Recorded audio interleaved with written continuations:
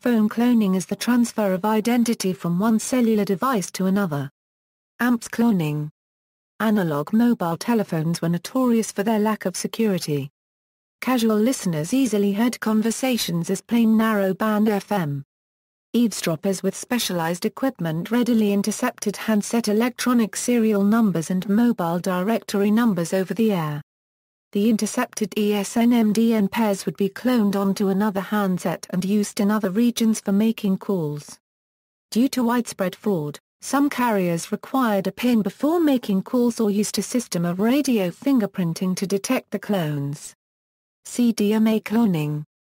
Code division. Multiple access mobile telephone cloning involves gaining access to the device's embedded file system NUM directory via specialized software or placing a modified EEPROM into the target mobile telephone, allowing the electronic serial number and/or mobile equipment identifier of the mobile phone to be changed. The ESN or MEID is typically transmitted to the cellular company's mobile telephone switching office in order to authenticate a device onto the mobile network. Modifying these, as well as the phone's preferred roaming list and the mobile identification number, or MIN, can pave the way for fraudulent calls, as the target telephone is now a clone of the telephone from which the original ESN and MIN data were obtained. GSM cloning. Cloning has been shown to be successful on CDMA, but rare on GSM.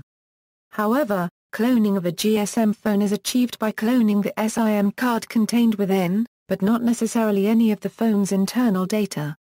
GSM phones do not have ESN or MIN, only an International Mobile Station Equipment Identity Number. There are various methods used to obtain the IMEI and MIN. The most common methods are to hack into the cellular company, or to eavesdrop on the cellular network. A GSM SIM card is copied by removing the SIM card and placing a device between the handset and the SIM card and allowing it to operate for a few days and extracting the KI, or secret code. This is normally done with handsets that have the option of an extended battery by placing the normal size battery in the handset and the copycat in the now vacant extra space.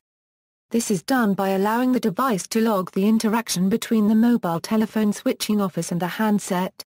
Effectiveness and legislation. Phone cloning is outlawed in the United States by the Wireless Telephone Protection Act of 1998, which prohibits knowingly using, producing, trafficking in, having control or custody of, or possessing hardware or software knowing that it has been configured to insert or modify telecommunication identifying information associated with or contained in a telecommunications instrument so that such instrument may be used to obtain telecommunications service without authorization. The effectiveness of phone cloning is limited. Every mobile phone contains a radio fingerprint in its transmission signal which remains unique to that mobile despite changes to the phone's ESN, IMEI, or MIN. Thus, cellular companies are often able to catch clone phones when there are discrepancies between the fingerprint and the ESN, IMEI, or MIN. See also, Subscriber Identity Module, Dual SIM, International Mobile Equipment Identity. References